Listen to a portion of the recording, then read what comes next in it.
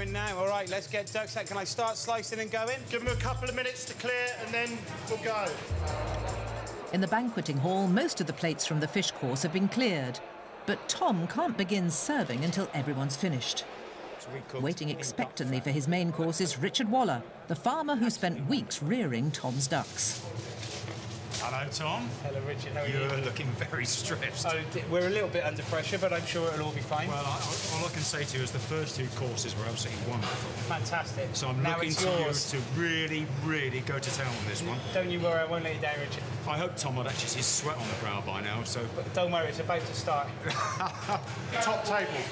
Pick the boards up from here, OK?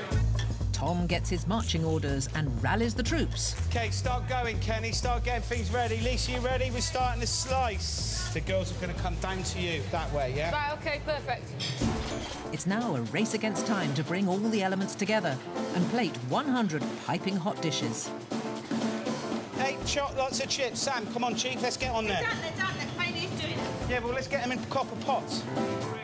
If Tom doesn't cook batches of chips at precisely the right time, he risks letting the duck slices go cold. Close the door, please. Timing is crucial if the duck breasts are to be served hot, so Tom's slicing them at the last possible moment before placing them on the warmed boards. Let's go. Come on, chaps, let's go, let's move. Let's go. OK, this one. This is for the Prince of Wales. And the Duchess of Cornwall, so let's make sure it's go. Follow them that way. You're going that way. Let's go. Come on. 10 minutes later than scheduled, Tom's first duck boards arrive in the banquet hall. But will they be a hit with the food producers? Enjoy your meal. Thank you. Damn beautiful.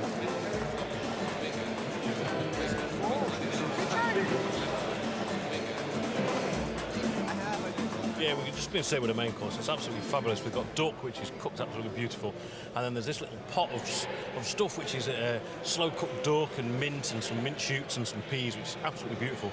And then there's some chips to absolutely die for. Never had chips at a banquet before, but if they're going to be like this, I'd have them every day of the week. Although the first tables have been served, Tom's not out of the woods yet. Desperate to serve the duck hot, he set up a production line around the kitchen. First, Tom adds the sliced duck. Next, Lisa adds a jug of gravy, as Kenny fills pots with the shredded duck. Before Niall adds them to the boards and sends them on their way. Finally, everyone gets copper pots filled with the triple-cooked chips.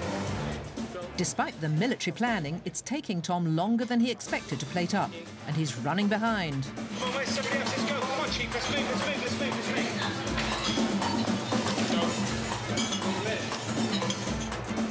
Luckily for Tom, and in spite of the delay, it's going down well.